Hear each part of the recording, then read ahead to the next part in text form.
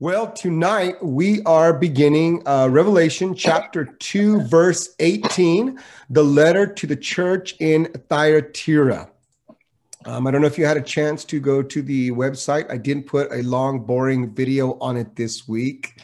I did put one from the Bible Project. I love those. And some of these, I'm going to continuously put videos on there, even if they seem like they're disassociated from what we're studying, because there's a lot of things that we need to catch up as we go. They're going to make sense later. And so instead of, before we get to a certain chapter, dumping 14 videos on you want to do, I want to kind of get this up there so you can start to imagine and see things the way the scripture intends for you to see them, so that you can understand terms in ways that maybe the first century Jew understood them, because that is the audience to which John is writing. He's not writing to a 21st century church that uses terms like sus and whatever else, right? He's writing to these people. So we need to understand those, and understanding things like the image of God and the way God looks at the physical and the spiritual is very important, especially today. We live in a world, in our Western church, we practice a lot of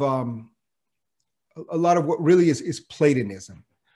Platonism is the belief in Plato's kind of philosophy. And what Platonism kind of says is the physical and the spiritual are two separate things that were never meant to be together. That we're in the physical, and the physical is bad. The world is bad. Things are bad. Everything that is physical is really bad and corrupted. And so what our goal is to become spiritual, to become the ethos, to separate from that entirely. And that notion is not biblical, but that notion is very powerfully ingrained in the way many people as Christians today view their understanding of it. That's why we very quickly embrace the idea of, well, when I die, I'm going to spend eternity in a spiritual place far away from here, and God's going to get rid of the physical. And you don't see that language in the scripture. The scripture goes out of its way to make clear that God created the physical and the spiritual and meant for them to be together, but because of sin, they are separated. And God's goal, his restorative work, when Jesus returns, is that he will come and he will bring heaven here. He will make this an eternal place where we will be in his presence. We will be resurrected. We believe in the resurrection, a fleshly resurrection, and we will be in bodies that are imperishable, according to the Apostle Paul. So I'm going to have my six-pack, and I'm going to eat Krispy Kremes all day long, okay? So that's, I don't know if that's true, but I'm going for it. That's where I'm basing some of my hope. I know that's cheap, but hey. So we need to understand that this is really a part of who we are. And that's why I wanted us to watch that video today. The image of God is something that God placed in us as created beings that separates us from the rest of creation. And we're going to see how we use that a lot in the book of Revelation and how that is being addressed. Okay? Then let's go to Revelation chapter 2, beginning in verse 18. And this, just so you guys know, I've been reading out of the NRSV, the New Revised Standard Version. I personally am a fan of it. It's fairly easy to read, and it's a pretty good translation. But anyway, verse 18. And to the angel in the church of Thyatira write, these are the words of the Son of God, who has eyes like a flame of fire, and whose feet are like burnished bronze. I know your works, your love, faith, service, and patient endurance. I know that your last works are greater than the first, but I have this against you. You tolerate that woman Jezebel, who calls herself a prophet and is teaching and beguiling my servants to practice fornication and to eat food sacrificed to idols. I gave her time to repent, but she refuses to repent of her fornication. Beware. I am throwing her on a bed, and those who commit adultery with her, I am throwing into great distress, unless they repent of her doings. And I will strike her children dead. And all the churches will know that I am the one who searches minds and hearts, and I will give each of you as your works deserve. But to the rest of you in Thyratira who do not hold to this teaching, who have not learned what some call the deep things of Satan, to you I say, I do not lay on you any other burden. Only hold fast to what you have until I come. To everyone who conquers and continues to do my works to the end, I will give authority over the nations. to rule them with an iron rod, as when clay pots are shattered. Even as I also received authority from my Father, to the one who conquers, I will also give the morning star. Let anyone who has an ear listen to what the Spirit is saying to the churches. This is the word of God for the people of God. So let's go back and review the first three churches real quick. And if you have your worksheet, these are the first parts on there also. To the church in Ephesus, quickly, he talked to them about their spirit of boundary keeping, right? We're perfect. We keep them out. We got a big old, the church is the place for the holy people. We got to keep the heathens out. Don't want them contaminating this perfectly good and sanitary, I don't know the word I'm looking for here, place. So what they did was they practiced orthodoxy without love. They had no love. To the church in Smyrna, they had a spirit of consumerism.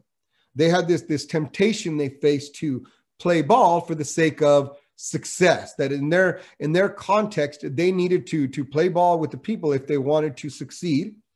And in Pergamum, he talked about the spirit of accommodation, which is to say that they allowed the world to dictate the word of God to them, and to say, well, that's okay if we practice these certain things because the word of God actually allows it if we decide to look at it in a certain aspect.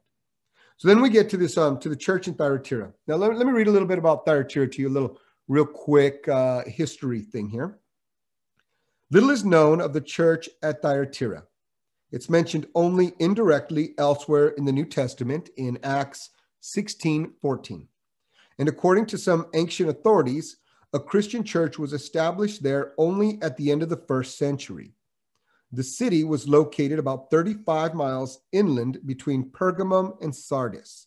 It was known for its trade guilds, including clothiers, bakers, tanners, potters, linen workers, wool merchants, slave traders, shoemakers, coppersmiths, and dyers. It was also a center of the indigo trade. Lydia, Paul's first Christian convert in Europe, which is what you find in Acts 16, verses 14 through 15 and verse 40, was from Thyatira. She probably learned her trade of selling purple cloth in her hometown.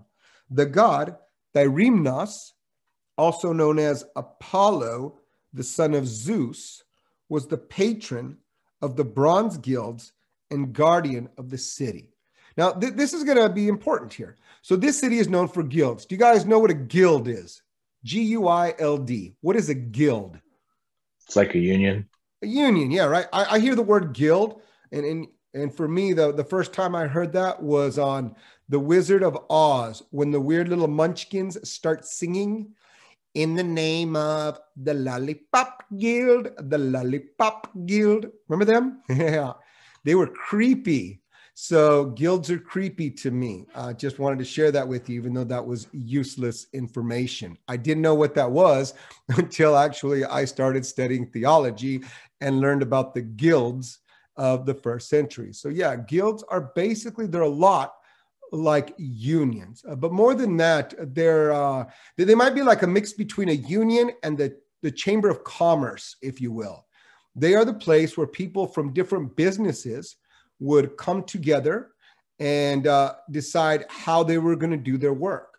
Who were we going to hire? Where were we going to set our prices at? How are we going to approach this market? And they would work together in the guilds. And even in the guilds, you would get permission to sell in that particular community. So it's very overseen, lots of bureaucracy about how to do business.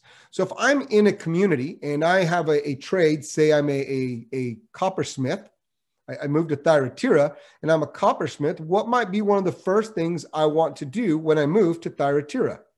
Probably want to go find a guild. Copper.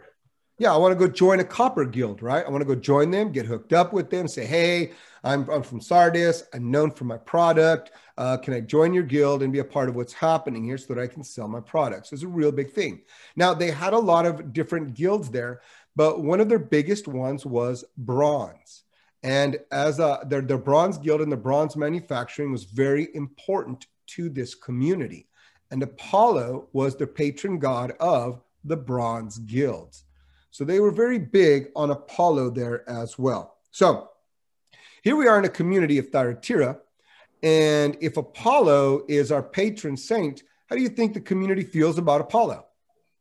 Think they feel positive towards him or negative towards him? They probably feel positive. Yeah. Yeah, they probably feel pretty positive about it, right? They're like, okay, Apollo is our patron god. Everybody better be nice to Apollo. Because if we're not nice to Apollo, if we don't please Apollo, then it's going to cost us. And at the end of the day, we're all in this for the profit, right? Nobody joins a job or starts a business for practice. We're in it for the profit. Okay, so Apollo is very important to them. But if you know anything about Greek mythology, who is Apollo? Who's his dad? Zeus, isn't it? Zeus is his dad. Now, Zeus is like the head Greek god, right? He's kind of number one, if you will. Zeus has a couple of brothers, Poseidon and Hades, but really at the end of the day, Zeus is boss. And he likes to let them know, I'm the brother who's in charge of all things here. And Apollo's my son. Means that Apollo would also be called the son of God. So when you're in a community that has Apollo, the son of God, as your patron saint, and you also are very patriotic to Rome and serve the emperor, who is also called what? Son of God. Son of The God. son of God. Yeah, absolutely. Because his father, who died before him, was deified in death, making the title of Augustus, the title of Domitian, I can't even think, Domitian, the Nero, whoever it is, their father was God, making them the son of God. So when you read this letter to the angel of the church at Thyratira, these are the words of the son of God. Do you see the jab they're taking directly to this community? This is an intentionally, very carefully scripted words here that Jesus uses for them. Say to them, these are the words of the son of God. That's me.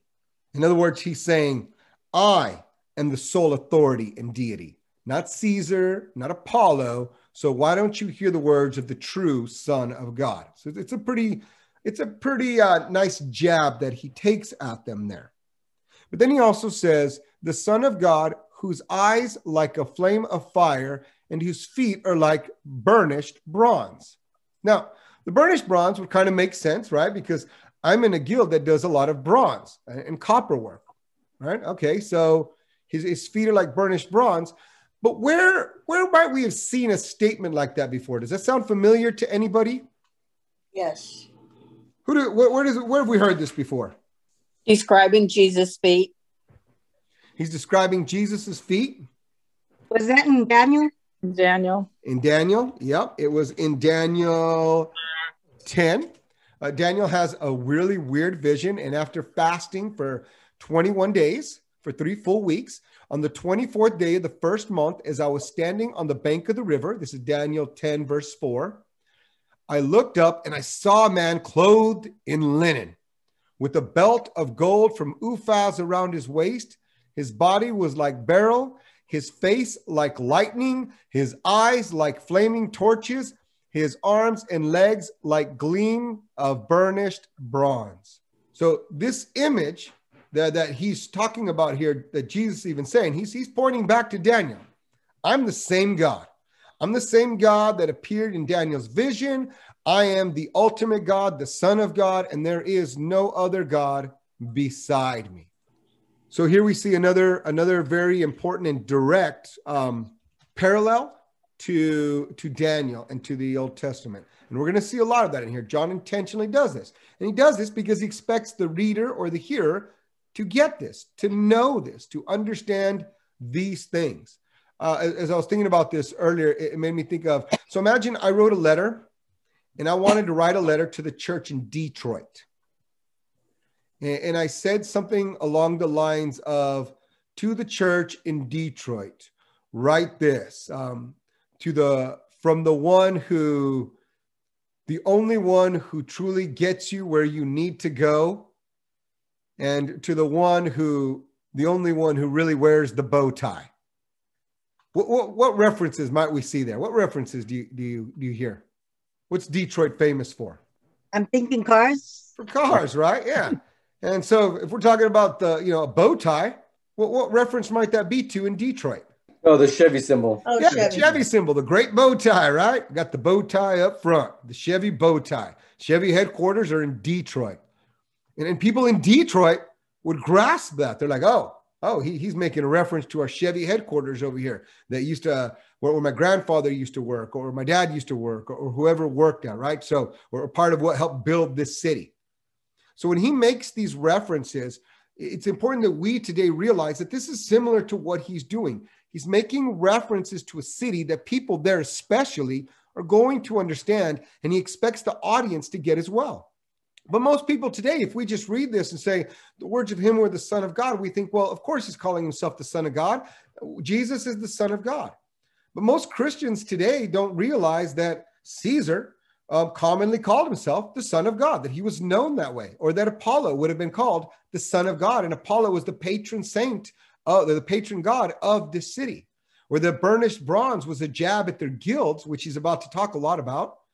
And also a reference back to Daniel saying, I am God. So these connections are important, and they're made for the reader or the hearer to understand and to grasp. In verse 19, he says, I know your works, your love, faith, service, and patient endurance. I know that your last works are greater than the first. So the works that he claims to them, or that he commends them for, are works of love. In other words, we've seen this already. If you love someone, it means you care enough to do something. Right. So he told the first church in Ephesus, you've forgotten your first love. You're not helping anyone. You're so busy protecting yourself. You don't have love. Love is an action. He tells them that they have faith. In other words, they trust enough to obey God, that he knows their service, their beneficial acts towards others. He talks about their perseverance, which is going to be a very important word throughout this book. But perseverance is quite simply the continuance despite pressures against them. They are receiving pressure to not act in a certain way or to not obey in a certain way, and they're continuing regardless of that. They are persevering. And then he says, and you're doing more, which is a really good thing. We should always be doing more than we did at first. Why? Why would it be important for us to be doing more than we did at first? Shows growth and improvement. Yeah, it shows growth and improvement. Yeah. If I show up and I'm like, yeah, I'm going to join the church thing, I'll be a Christian, and yeah, I might volunteer for a thing or two, that's great. Those become means of grace that help us to grow. But the more I mature in Christ, the more I'm sanctified by the Holy Spirit, the more I'm driven and compelled to change the pattern of my life. So it becomes a life pattern of doing these things, not doing these things just when I'm at church, which is a pretty common task today, right? To say I'm a Christian, I do Christian things when I go to church or I'm at Christian functions. But outside of those, I kind of do different things. We walk into church. I imagine the church service as that time when we gather with the groom. The church is the bride of Christ. In that church, we gather together very intimately with the groom, with Christ. And many times the way I imagine Christians is we walk into church, we get dressed, we'll show up. Sometimes we'll even show up on time, and we'll start to come into church for our 1 hour a week gathering to be with our groom that we profess to love so much. We want to spend an eternity with him. We come in all dressed up nice. We got our wedding ring on because we're the bride of Christ, right? We're ready to look that way and act that way. And we come into church, we do the church thing. We pray. We might even throw the hands up in the air because I'm feeling the Spirit today. So I'm going to pray and I'm going to do different hand things so I don't feel weird doing it. And I might come to the altar. And then we get done with church and we say hi to everybody and bye to everybody. And we do a little fellowship and we start to walk out into the parking lot. And as we walk into the parking lot, I spiritually just see a whole lot of people walk out there and they do this. They grab their wedding ring and they take it off and they put it in their pocket so that they can go about the rest of their week without this cumbersome nonsense of being married to Christ, ruining or hindering the way they live life during the week. We're to grow in Christ. It should be something that we're compelled to. Our Christian life isn't about coming to church. It's supposed to be something that consumes everything that we do. And this is why he addressed him. You're getting better. You were maturing. He says, but I have this against you. So you tolerate that woman Jezebel. Well, who's Jezebel?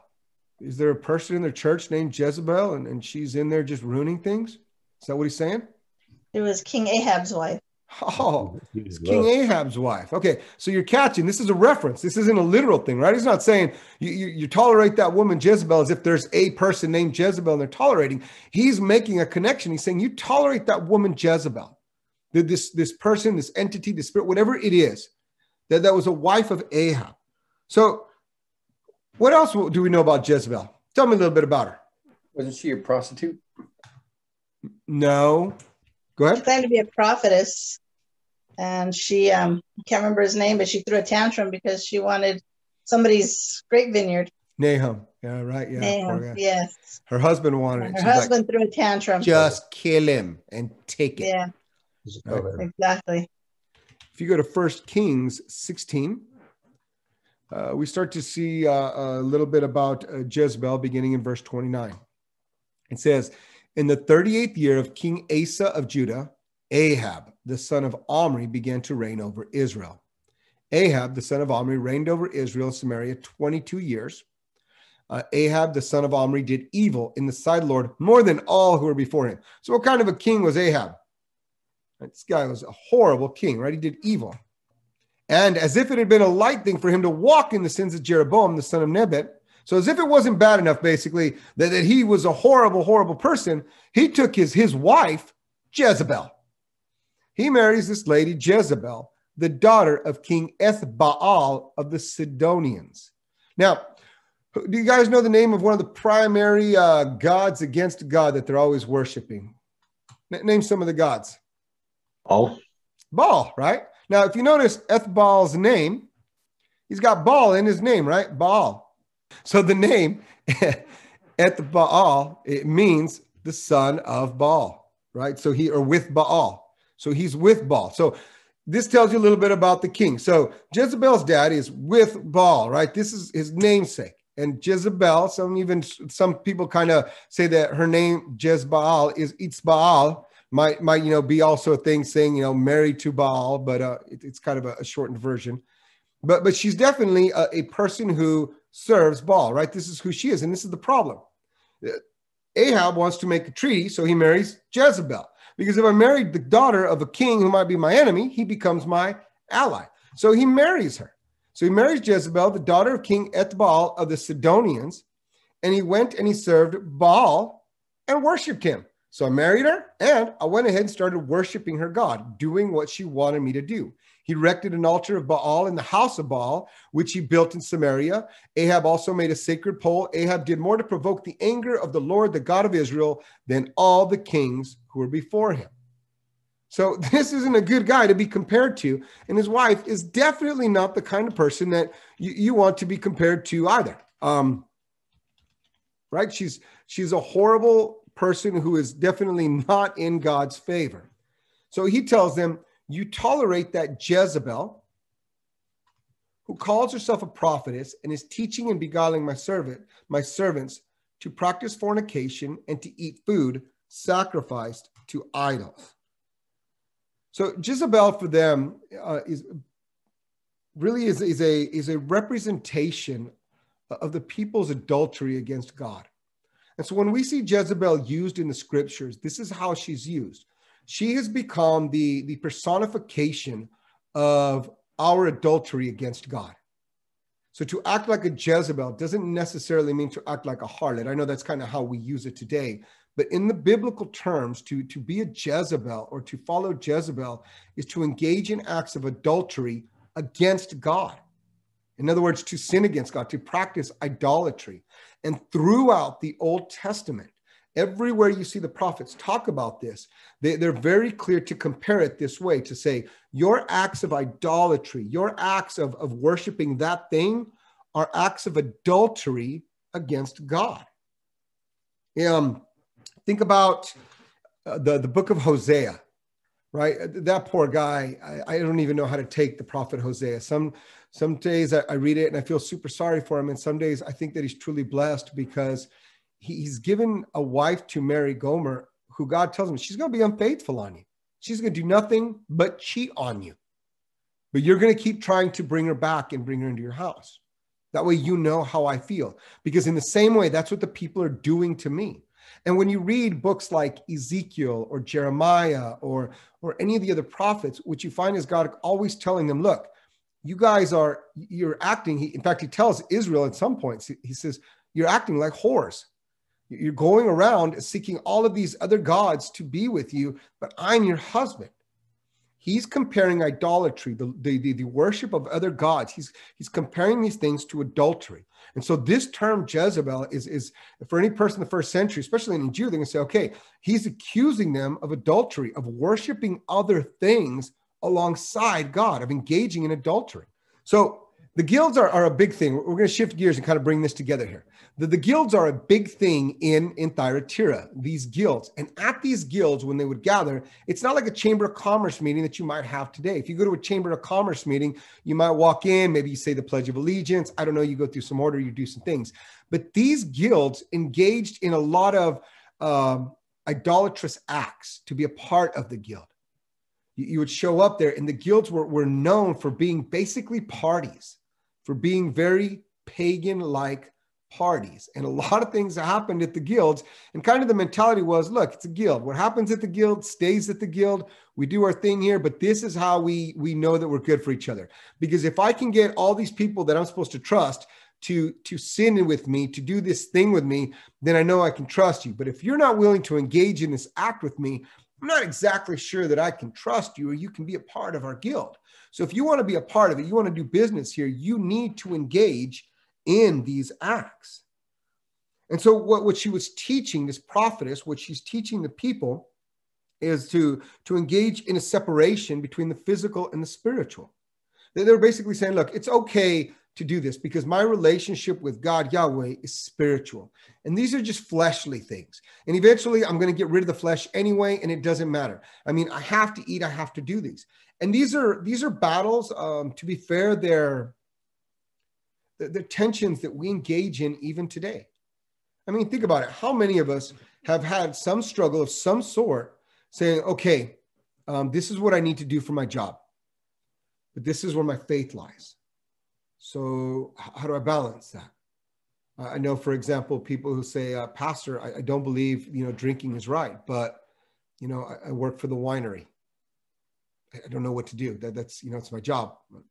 Or, Pastor, I got this job. It's all I got. And I know I'm supposed to be at church on Sunday, but I got to work on Sunday, right? These are real dilemmas that we wrestle with. So what might be some other dilemmas that you've wrestled with or that we wrestle with that, we have to recognize that maybe there is a gray. What areas of life do we see that in?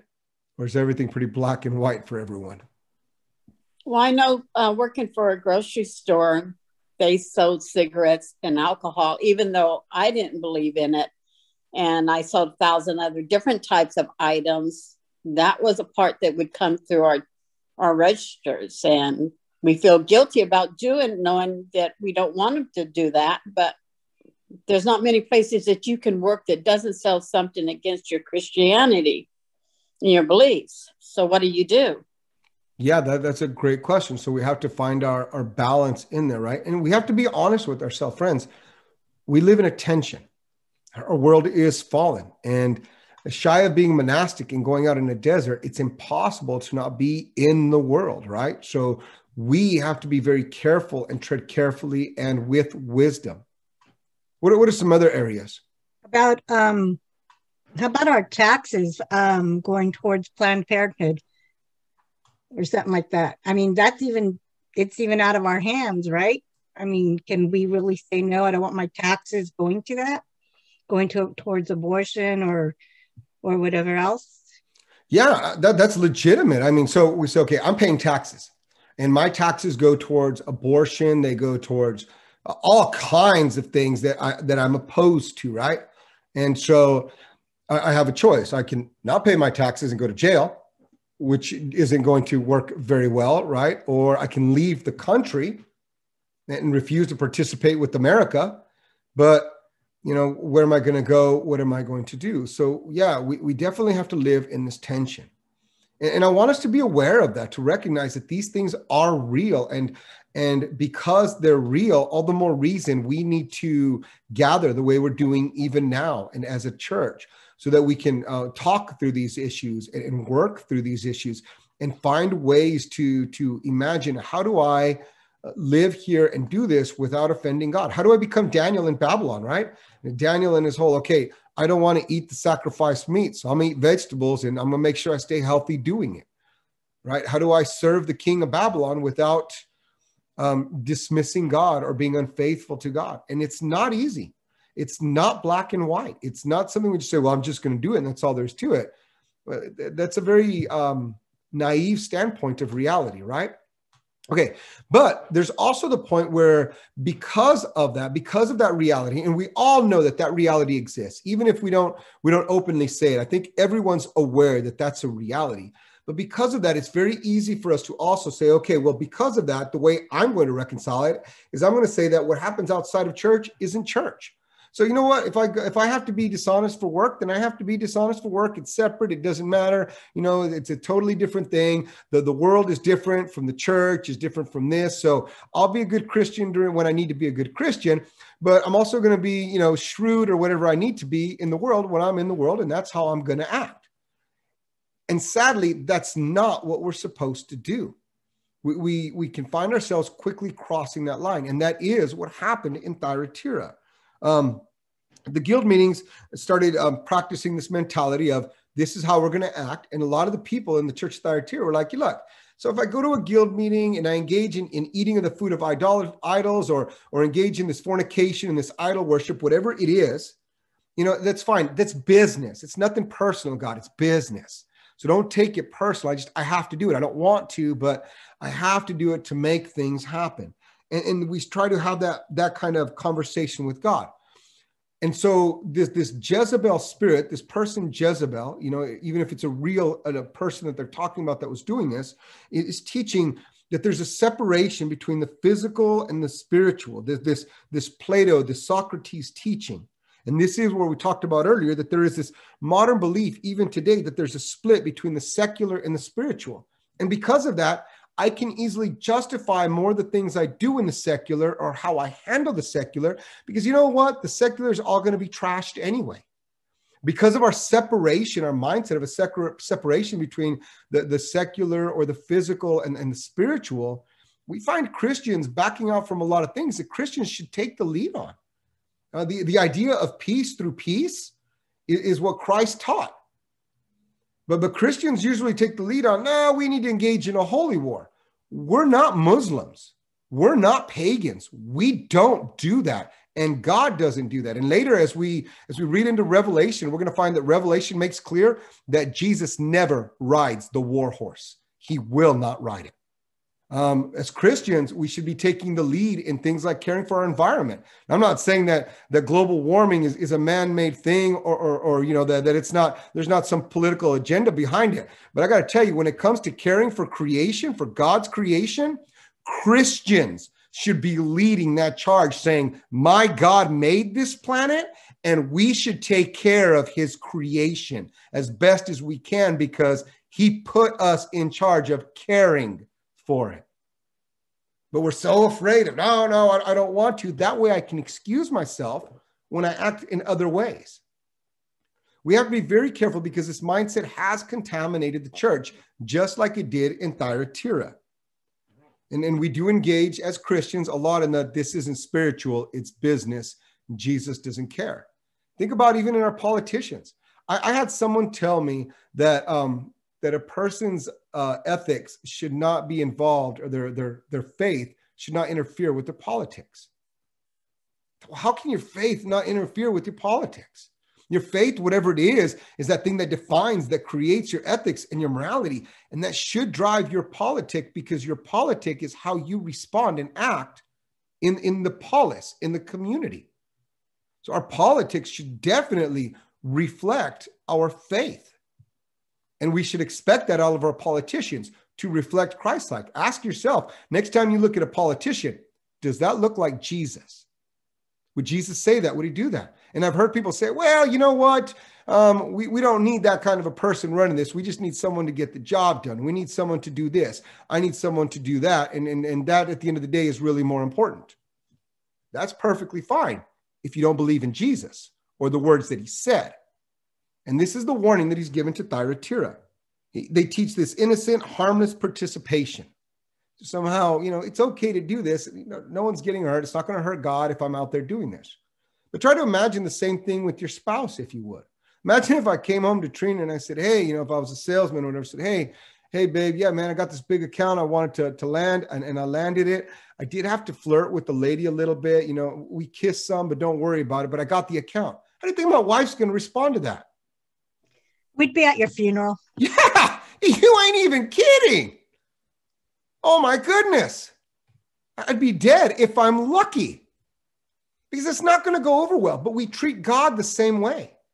You know what? Yeah, I know God. I know it's not right, but, I had to do this for this reason, or I had to do that. You understand? I had to make that deal. I had to do this thing. I had to engage in that thing that I know is a little bit shady, but, I had to do it. And God warns us, listen, flirting is how we get there. We need to not flirt. We need to practice wisdom and do everything we can to not participate in those kind of things. And it has also led us in this world where we have this belief that our spirit and our heart can be different than our actions. How many of us have heard said, or even said, you don't know somebody's heart, only God knows their heart. So you don't know what's really inside of them. I remember saying that. I've heard that many times.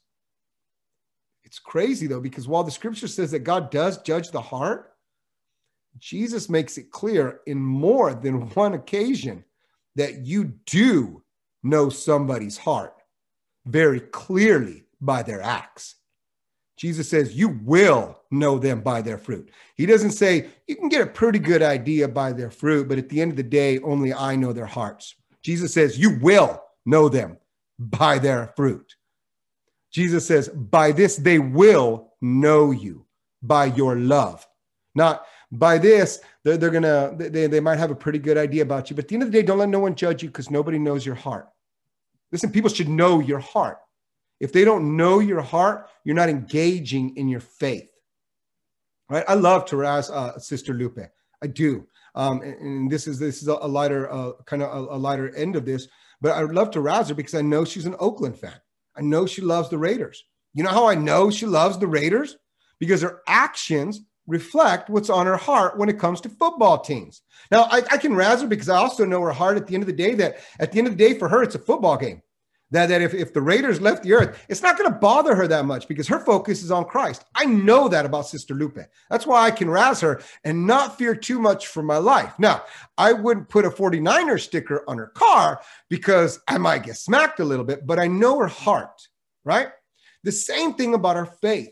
We need to get out of this mentality that nobody knows our heart, because this mentality has led us to a church that also lacks accountability. Since nobody knows my heart and I can't know nobody's heart, I don't need accountability. I don't need to go to church. I don't need people to tell me this.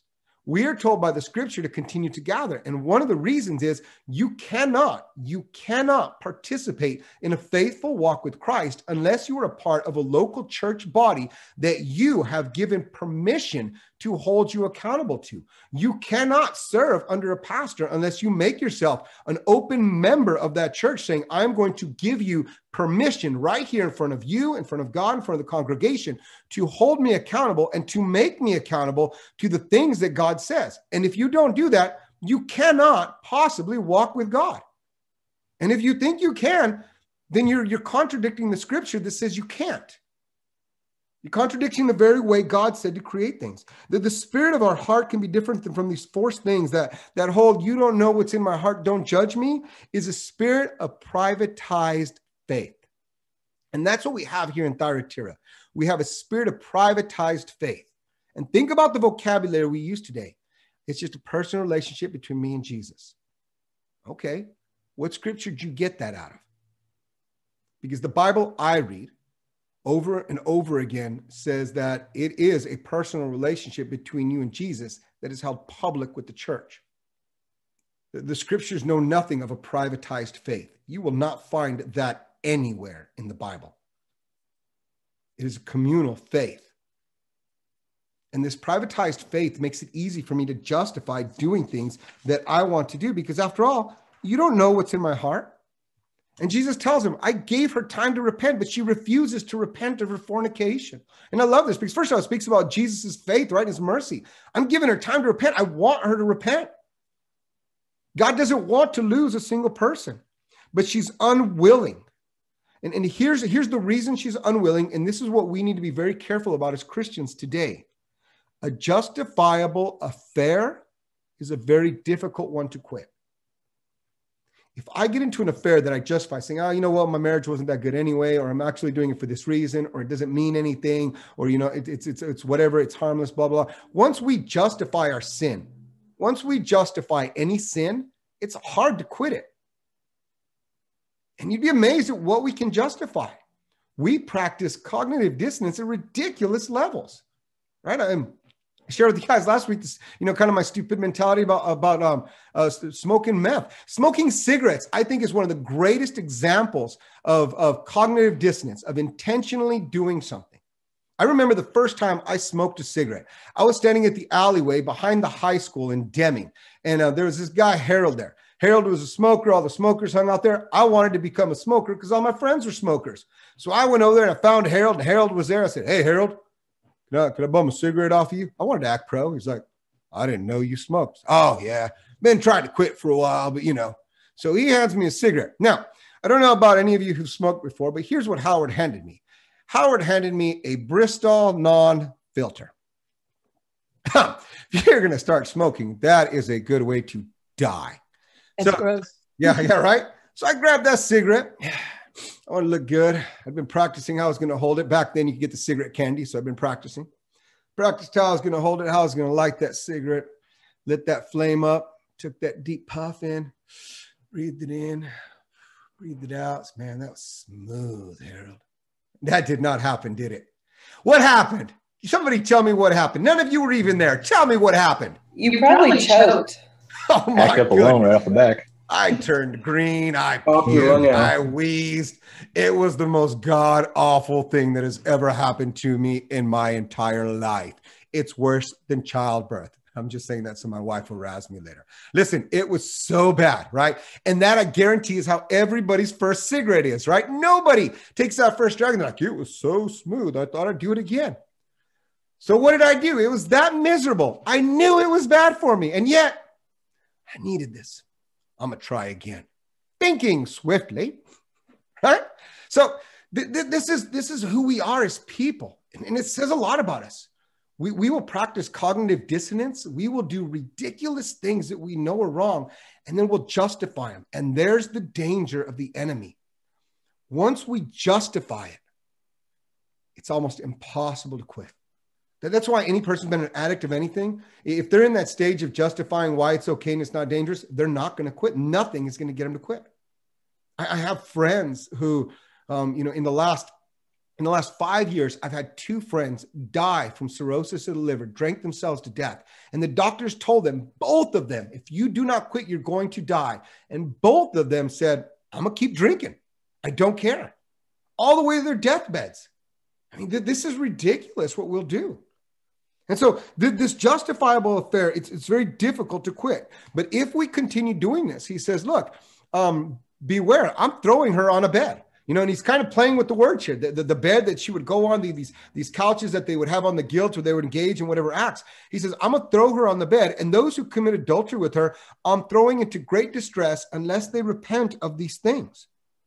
So he's making a reference to the suffering that's going to be caused by her own affairs. When you engage in an affair, when you engage in sin, you usually pay the price for it, right? Mm-hmm. But here's the thing. When I was an alcoholic, when I was drinking all the time, wrecking my vehicle, man, I would go to jail on such a regular basis for just stupid things, living a stupid life. All these bad things were happening around me. My friends were going to jail. They were dying. And I'm thinking, man, the devil's trying to get us. Now I look back and I realize the devil wasn't even there. He wasn't even bothering messing with us because we were busy destroying ourselves. You see, the intrinsic value of sin is death. It's not that the bad things that when you sin happen to you as a punishment from God. That's not how it works. The bad things that happen to you from sinning are the intrinsic value of that sin. That's why Paul says that the wages of sin is death.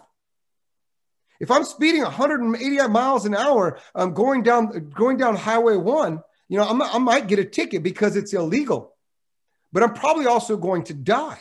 And I'm not going to die because it's illegal and that's the punishment that I receive for speeding. I'm going to die because that's the intrinsic value of doing something stupid like that. And the intrinsic value of sin is death. And so God's telling, look, I'm going to throw her back on her couch. You guys are going to suffer from the things that you're doing. As we read Revelation, we're going to find that a lot of people are reaping what they sow, that this is what your sin does. It leads to this death. He says, I'm he who searches hearts and minds and will repay you according to your deeds. So God is saying, I know your heart. I know your mind. I'm going to repay you to your deeds. Both of them matter. What's in your heart does matter. And what you do also matters. And we need to be very clear about that. We talk about James all the time, that faith without works is dead. But I still hear an entire, community of Christians who are always saying, it doesn't matter. So long as you've received Jesus, it doesn't matter. If your works don't follow your faith, you never had faith in the first place. Right? Right. Okay. And then he says, I'll strike her children dead. Now, this is, again, a reference to Jezebel in 2 Kings 10.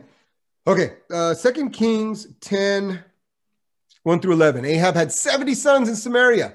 So Ahab's got 70 sons. That's a lot of kids. Now, Jehu writes letters and sent them to Samaria, and the rulers of Jezreel, the elders, the guardians of the sons of Ahab, saying, since your master's sons are with you, and you have at your disposal chariots and horses, a fortified seat and weapons, select the son of your master who is best qualified. Anyway, long story short, he drags all these people together. He brings all the sons together and then kills the 70 persons, put their heads in a basket and sends them back to Jezreel. All of her sons are killed. All of Jezreel's progeny, all of Ahab's progeny are dead. They're killed because of her acts. And this is what God is saying. Because of this, her sons are going to die. So he's making a parallel back to what we're seeing there. But he's also warning of the created legacy of deception that we create. You guys remember reading the passages in the scripture where God says, and I will punish the iniquities of the father to the third and the fourth generation. Mm-hmm. You ever wonder, what does that mean? I mean, why would you punish my kids for what I did? Why would you punish their kids for what I did? That doesn't seem fair. But he's saying the same thing there that he's saying here, that I'll strike her children dead. What he's saying is that when we engage in this lifestyle, when we engage in this belief that, I don't have to be accountable to God, just so long as I've said a prayer, I can live this way, I can act this way, this becomes the legacy that we pass on to our children. And think about it, I'm willing to bet that every one of us has some kind of a legacy that we can trace in our family. Especially on my father's side, alcoholism is the legacy that we leave in our family, that it's who we are. It's part of that machismo Mexican kind of who we are. The legacy was of my wife serves me, I'm a drink, and I work hard. And if I do that, then nobody's allowed to judge me. And that became a legacy that my father and I both had to break in our families. And I want to break because I don't want to leave that as a legacy for my children. It's legacies that we do when we engage in acts, when we see parents who engage in lifestyles of drugs. They end up passing that to their children, right? Parents who smoke have kids who smoke. It's a pretty common thing. The legacies that we engage in today, or the acts that we engage in today, are the legacies that we will leave for our children. And if we leave a legacy of sin to our children, they're going to be struck dead. They're going to inherit the death that comes from sin. So we today need to be a people to say we're going to repent. So it's a warning of creating this legacy of deception. And he says, to those who hold your teachings. In other words, if you're doing this, you're easily identifiable. He says, or to those who do not hold your teachings, you're easily identifiable if you're not doing this. You're sticking out. And you haven't learned Satan's so-called deep secrets, which is this inauthentic or ignorant morality. That's saying, I'm going to pretend to be a Christian, I'm pretend to follow Christ, but I'm not going to do it when I go out in the world. I'm going to be a hypocrite when I do it. I'm going to be inauthentic as a Christian, or even I'm just going to be ignorant. And to be fair, there are a lot of people today who are ignorant, who don't realize these things. Who are saying, well, this is what we're supposed to do, aren't we? Aren't we supposed to be a people who believe that God is going to save us through this way, or God wants us to raise up an army to fight the bad guys? Isn't that what God would want? And we believe those things because we've been taught that as a legacy. But those things are not scriptural. That's not how God works. The notion of recently has really come to the forefront has been things like Christian nationalism. I love America. I'm a patriot of this nation. I count it a blessing to have been born in this nation. And I love, what we have. And I think it's a wonderful thing. And I believe that our nation should glorify God. But the notion that God chose America as special above other nations, that's blasphemous. But we're taught that in many churches and as Christians. Well, God chooses America to be the vehicle, and God's using America. We're founded on Christian principles. So what? So what if a nation is founded on Christian principles? That's wonderful for that nation. But that doesn't mean that that's the way God is going to work. God works through the church. He makes that very clear. What you won't find anywhere in the Bible is, here's a letter to the nation that I've chosen to work. He writes letters to the churches, to the new Israel, to us. He says, hold on to what you have until I come. In other words, continue in your works of love, faith, service, and perseverance without compromise. And to those, he says, I'll give authority over the nations. This is really cool. This is a reference to Psalm 2, and I do want to read this to you. So Psalm 2 says, why do the nations conspire and the peoples plot in vain? The kings of the earth set themselves, and the rulers take counsel together against the Lord and his anointed, saying, let us burst their bonds asunder and cast their cords from us. He who sits in the heavens laughs, the Lord has them in derision. Then he will speak to them in his wrath and terrify them with his fury, saying, I have set my king on Zion, my holy hill. I will tell of the decree of the Lord, and he said to me, you are my son. Today I have begotten you. Ask of me, and I will make the nations your heritage, and the ends of the earth your possession. You shall break them with an iron rod, with a rod of iron, and dash them to pieces like a potter's vessel. Now therefore, O kings, be wise, be warned, O rulers of the earth. Serve the Lord with fear and trembling. Kiss his feet, or he will be angry, and you will perish in the way, for his wrath is quickly kindled. Happy are all who take refuge in him. So think about what you just read there, the language that's being used there. And then what's being used here in Thyratira, when he says, I'll give authority over the nations, right, to rule them with an iron rod, as when clay pots are shattered. It's an obvious reference to Psalms 2. It's an obvious reference to the Messiah, to Jesus. He's pointing back to himself. And it's even interesting, the words that he uses when he says things like, I will give authority. In some of your Bibles, it might even say, I will give to rule over the nations. I don't know if you guys have a translation that says that. Or to rule, right here, 27 is the word I'm looking for. This word is poimane. And it's the same word that means to shepherd. In fact, you find it in John, when he said to him a second time, Simon, son of John, do you love me? He said to him, yes, Lord, you know that I love you. Jesus said to him, tend my sheep. It's the same word. That's what he means to rule. So we need to also be mindful that while our translations say something, the reference isn't to like rule with this in a forceful way, but to tend like a shepherd, to feed, to care for. This is what he's looking for us to do. And this is the way that Christ himself rules over us. It says he'll dash them to pieces. And these are references to Christ Jesus. We see this later in Revelation 12:5 and in 19:15 when he talks about the iron rod. But he says, even as I also received authority from my Father, to the one who conquers, I will give the morning star. Now, I want to talk about this for a second, the morning star. What do you think that might mean, the morning star? Does it sound like something that would be kind of mystical or mysterious, or something we might look at and say, oh, what could that possibly be, right? Because these are the things that we try to look at. Go ahead, Lewis. Jesus Christ is a morning star. That's in the Bible. Yeah, absolutely. Jesus is the morning star. And in Revelation, it answers it as well later in 22:16. It is I, Jesus, who sent my angel to you with this testimony for the churches. I am the root and the descendant of David, the bright morning star. So when he says he's the morning star and he says, I'm going to give you the morning star, this is just it's another reference to this intimacy that God is going to do. When we get to Revelation 21 and 22, we are going to see that those who are faithful truly do receive the morning star. That is the gift. That's what it's about. Jesus is the goal. He's the prize. And as we start to recognize that and realize that, it should start to shape the way we act and live as Christians. And then, of course, 29, let anyone who has an ear listen to what the Spirit is saying to the churches. which is just saying, listen, understand, and do, right? Hear it, understand it, and do it. So the church at Thyratira was really about this spirit of privatized faith. Don't tell me what I believe, and it's okay if I do that. I'm justifying it. You don't know what it's like. I have to do these things, and I'm not really cheating on God. I'm just kind of doing this other thing.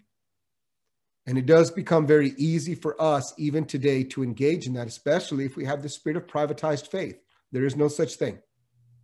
Our faith is to be communal. It's to be held in account. This is why even church membership is a biblical concept, so that we can participate in the way that God calls us to participate in the church. All right, I know we went over a little bit, but do we have any final questions, comments, concerns? I think the morning star is he's in us when we accept we accept him as Lord and Savior. So he's in us all the time. He's with us. I know the ultimate goal is once we leave this earth, we will be with him. Right now, he's in us. Yeah, absolutely. Upon our salvation, we're filled with the Spirit. The Spirit lives within us, and the Spirit works within us. And we do look forward to the day when Christ will return. And I do absolutely believe with Brother Lewis here, when we do pass, we go into the presence of Christ, whatever that looks like, until the resurrection, at which time we will live in our physical bodies for an eternity in his presence. But yeah, the Spirit is in us as soon as we receive him. The Spirit works in us. And that's why Paul says, don't quench the Spirit, right? We need to listen and allow the Spirit to do what the Spirit has been doing. The Spirit works in us through the prevenient grace of God that goes before us. The Spirit's been working in all our lives, our entire life.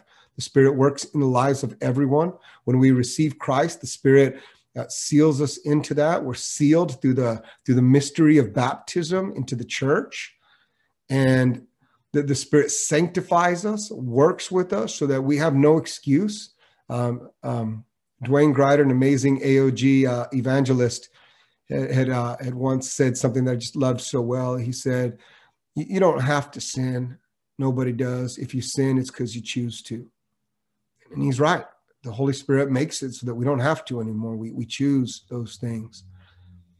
So we can live free from sin because of the work that God does. And even in a world where we wrestle with where is that line, right?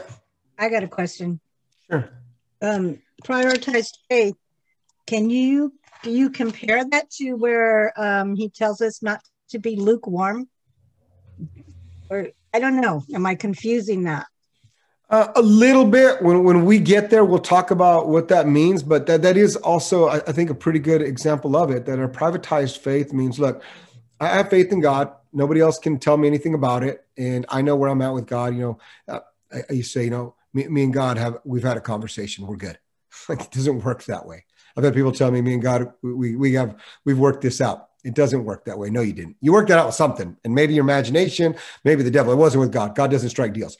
You got better luck striking a deal with the IRS than you do with God, right? He does not strike deals. He does it this way and only this way. But it does often lead to lukewarm Christians, and it actually very often leads to lukewarm Christians. Lupe, you're right. Mm. Yeah, interesting enough, my daughter actually texted me this week asking a few questions, and she's not been one to be a believer yet, but I asked her because I'm trying to get my family in to believe, and she said, well, I believe, but I don't think I have to go to church, and I kind of you've explained it enough times, or I was able to explain it to her that says, yeah, I know what you're saying, but it's, it doesn't really work that way. And that's not really what God designed us to be. And so it was kind of interesting that came up today. And then my mom, who unfortunately, when I was younger and we were going to church, she was turned away from the church by seeing, an elderly couple in the church bad-mouthing another lady, and then ever since then she says, well, I'm not going to go to church, but I still believe in God and I don't need the church, and I've been working against that as well, trying to convince her. Yeah, and those are difficult. I remember making very similar statements. I don't have to go to church to do it. I can be the CEO Christian, the Christmas and Easter only. Yeah. And I was sharing with somebody today or yesterday, I remember only going on Easter when my mom would say, hey, you should really go to church. They're having a service. I'm like, fine, Mom, I'll go to church this Easter, or I'll show you. Nephew's getting baptized. You should show up. Yeah, all right, I'll be there. Those things, but I didn't want to. It's like, I'm good with God. And you can find confidence, or you can find, I think, peace and hope in the fact that someone's wrestling with it. That's awesome. That we serve a God of grace, absolutely serve a God of grace. And I always err on the side of grace. And I believe that God does as well. But we try to encourage people because we know that we need it. I mean, I've had people tell me, you don't have to go to church to get saved. You're right. I don't have to go to church to get saved, but I would doubt anybody who really has a relationship with Jesus wouldn't want to go to church, right? I think I'm going to use Lupe again.